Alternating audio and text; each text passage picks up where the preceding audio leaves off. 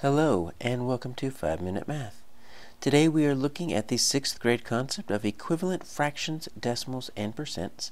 This is standard 6.4G in the great state of Texas, and we are using item number 23 off the 2018 released STAAR test. If you have not done so already, please go ahead and take a moment to pause the video, work this problem out on your own, unpause it, and then we will look at our answers together.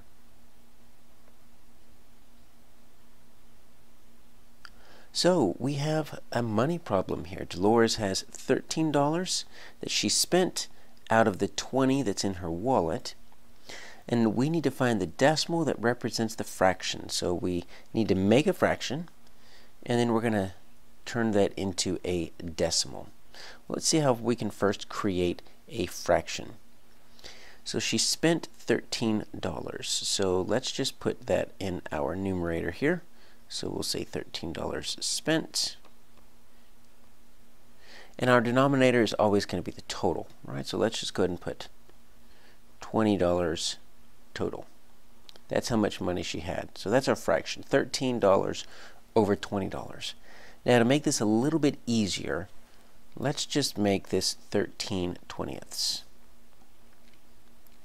And the reason I want to make this 13/20ths is because since we have a 0.00 with each, we would have to keep those if there was any type of money in the cents place, but there's not. So let's just drop it and let's just get whole numbers, 13/20ths. So that's our fraction. She spent 13/20ths of her money, and so let's see what that decimal is. And obviously we see this 13, right? So that shows up there. If we subtract 13 from 20, we're going to get 7, right? So we already got some options here, even without doing any work, that are probably going to be incorrect answers. If they're as obvious as that, they don't require really any operation, it's probably your first clue that is incorrect. So how do we change a fraction to a decimal? Well, there's two different ways to do it, and we will start with the way that always works, and that is dividing up.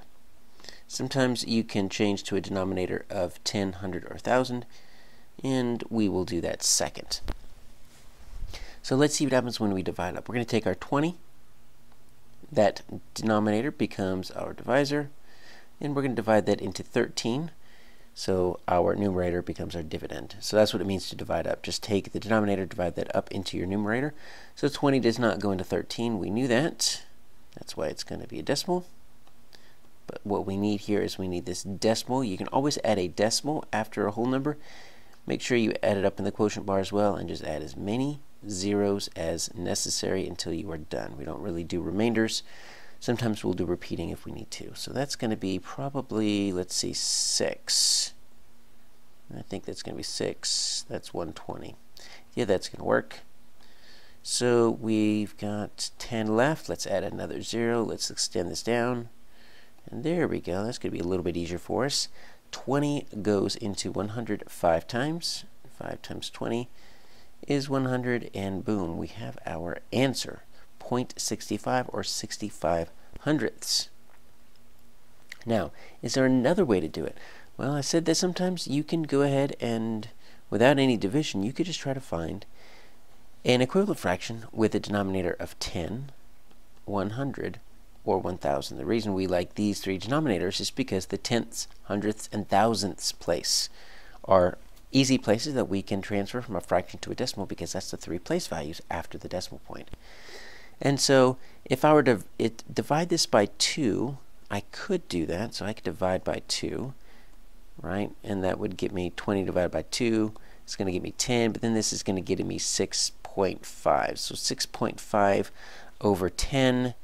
So that's going to be a little bit weird, but that does equal 65 hundredths. Probably what I would do is I would actually multiply. Watch this. If we multiply by 5, because I'm wanting to get to a denominator of 100, I multiply this by 5 as well. This is where I need to do my 13 times 5, and 13 times 5 is going to be 65. So 65 hundredths equals 0.65 or 65 hundredths. So because that's hundredth and this is the hundredths place. So sometimes you can just find a denominator of 10, 100, 1,000, and you can find the answer.